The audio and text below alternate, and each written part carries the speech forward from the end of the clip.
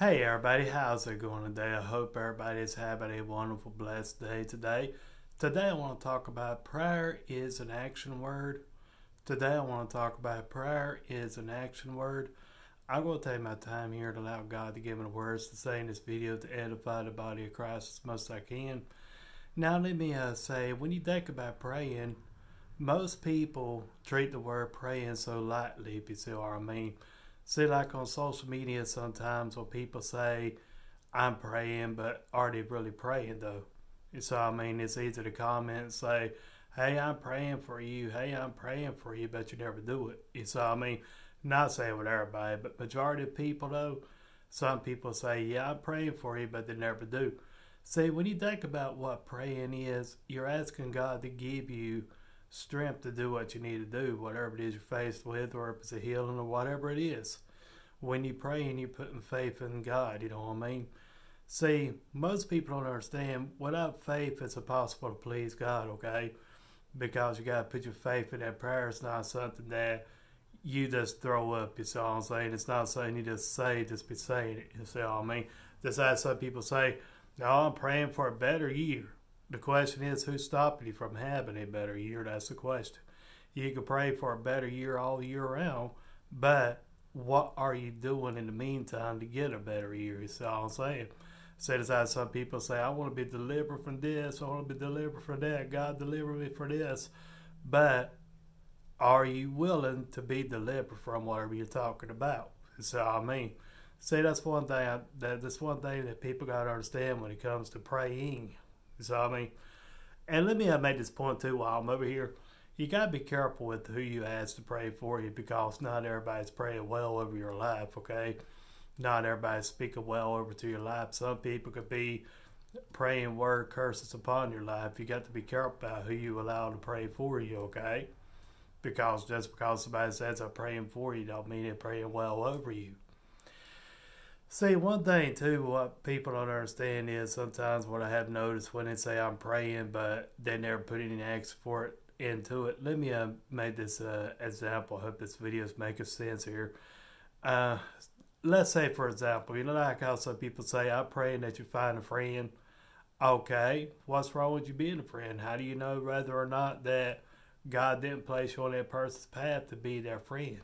So, I mean, instead of saying, oh, I'm praying you find a friend, oh, I'm praying you find a friend, who's stopping you from being that person's friend? You see what I'm saying? See, when you have spirit of discernment, you know that person really who to say they are, you know that person really legit, what's stopping you from being that person's friend? And you see what I mean? Because you could be their only resource. Let's take it to this other, example over here. Okay, you have more than enough food or more than enough to help somebody in need, and you have plenty. Okay, you'd be like sitting there saying, oh, I'm praying somebody help you out, or I'm praying somebody feed you. You got more than enough food in your cabinet, and you got more means to help somebody out, if you see what I mean. See, most people also, let me say this, some people think that tithing is just money, that's limited to money, but there's many ways you can be a blessing to somebody besides just tithing too, you see what I'm saying. See, when you think about, the word praying, you see faith behind that prayer. So, I mean, because you're asking God to lead, God to direct you, and allow God to use you in many ways. So, I mean, because if you don't allow God to use you in many ways, and you're not a willing vessel, then, I mean, you're not going to be used by the Most High. So, I mean, you got to be, mindful of that, okay? Because when you talk about what prayer is about, it's how much faith do you have in that prayer, though. You can sit there and pray for a burger to fall into your lap out of the sky, but that's not going to work, okay? It's like you can pray for some friends to come to your house. You're praying that God gives you friends. You got to go out there and, find ways to make that happen and make that possible, okay? Because, like I say, anybody will come knocking on your front door saying, hey, you want to be a friend, whether it's through social media or in school, college, work, wherever you may be gathering up in person, you know what I'm saying? I mean, there's no distance what God could use. I could be praying for a spouse, for example. I mean, God could use social media, or he could use some people in person, or, you know what I'm saying? So I'm saying here, because when you think about praying, I mean, see, most people, you know, they just think that, oh, okay, just all got to do is sit around and pray, which is a wonderful thing, not knocking on, okay? But then you wonder why some people make a joke about, oh, praying is just a nice way of saying I'm not going to do nothing. It's my point. All right, let me take it to me, for example. I was born all the way blind, right? That's what we'll close with this. I want to make a point. I just want to drive the ballpark home. I was born all the way blind, right? See, my parents saw a pastor on TV, and he was talking about the healing power of God in prayer. See, my parents could have prayed, for example, but if they didn't have that faith, do you think I'd be looking into that camera right there? Do you think I'd be seeing that picture behind me there that I hung on the wall? Do you think I'd be seeing that dress right there put there? See my point? Do you think I'd be seeing this, room at my video room here where I've organized and fixed it up? Do you think I'd be seeing any of that? So see, that's the point I'm making. See, if they didn't have the faith, I wouldn't be doing what I'm doing now. I wouldn't be seeing nothing because I was born all the way blind and wasn't supposed to see or do anything. Basically, be a vegetable. At 6 months old, I received my sight. So the doctor said there was no hope for this baby, and it's all in the higher power's hand, whether or not he gets sight or not. You see what I'm saying? Though I don't have perfect eyes, but I praise God I have enough to do what I need to do. You know what I'm saying? Because, like I say, see, when you put faith in prayer and you step out on faith, that's when your prayers become an action word, not just something you just sit around and just like you throw opinions and wishing well, okay? You got to be for real and legit with your prayers, okay? You just can't be just like saying, oh, I'm going to be praying for you, oh, I'm going to be praying for you and not mean it. So, you got to have faith in order to move from point A to point B. You got to have that faith, that mustard seed faith that grows more bigger than an oak tree. See, most people get stuck on just a little bit of Jesus. Oh, I just need a little bit of faith. But then your faith goes out the window as soon as your car don't start in the morning. And you say, oh, the devil done this or the devil done that, the devil run my battery down. No, you forgot to turn the ignition switch off. You left the radio running all night long. So I say here, because sometimes some people accidentally do leave their vehicles on at nighttime, not meaning to. Especially like with some of these newer vehicles, they don't have a timer that turns off. After 30 minutes, then your switch is on. Next thing you know, you have a dead battery in the morning when you try to go to work. You see what I'm saying? But like I say, you got to have strong faith in order to go through life. You just can't just say, oh, I'm just praying and praying, not meaning it. When you do that, that's when the enemy will get a hold of you the most, okay? So when you put that shield of faith and buckle around you, and you allow God to keep that there, and you praying and believing and interceding for whoever you live praying for, whatever you're praying for, that's when you see things move. You might not see it move right then, but if you hold fast and stand fast on that prayer faith, then you'll see the hand of God move, you know what I mean?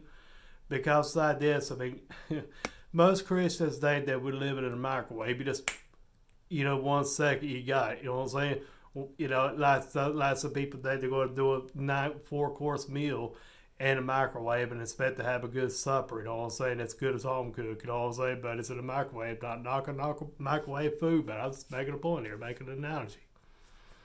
But when you have patience, that's the most wonderful thing.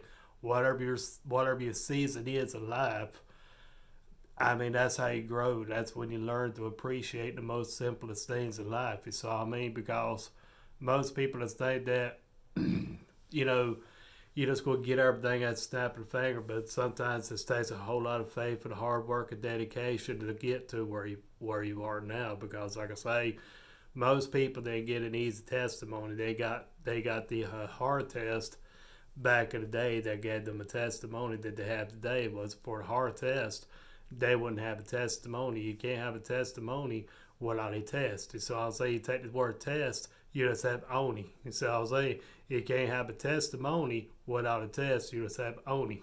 So I'll get there here because, like I say, most of the people's hard struggles in life, most people's testimonies in life, the mess they've been through in their past, has become the powerful message to a hard lesson learned in their past. Some people, they just went through a hard test to get a powerful testimony in life. You see what I'm saying? But it just all depends on you and your faith for God, okay? It just depends on you with your faith and your prayers. That's what I mean. Because, like I say, you just don't want to just throw prayers around, just throw vain prayers around, you know what I'm saying? You got to mean it from your heart. You got to mean it with God. You got to be for real. Because when you pray and step out on faith and allow God to take control, whatever your situation is, that's when you move forward, to the next level. Though it may look hard, but at least you can't look back on life and say, at least you won't look back on life, I should say, and say that, you didn't try, you know what I'm saying? But at least you can say that, at least I tried it, you know what I'm saying? Because a lot of successful people started out with a simple prayer, you know what I'm saying? A lot of successful people have, started out on their career with a little bit of faith, but not a little bit of faith, sorry about that, y'all. I make mistakes in my videos, I correct myself, but that's no big deal. But anyway, most successful people in their life, they started out their careers with a strong faith, you know what I'm saying? Because it's easy to pray things, but where's your faith at? That's all I'm saying. Just like we tell us about, I'm praying for friends, what's stopping you from being a friend if you're the solution that they have? You see what I mean? Because you could be the solution to their answer prayer. You see what I mean? Decide if you got extra food or whatever it is you don't need anymore, you don't use anymore.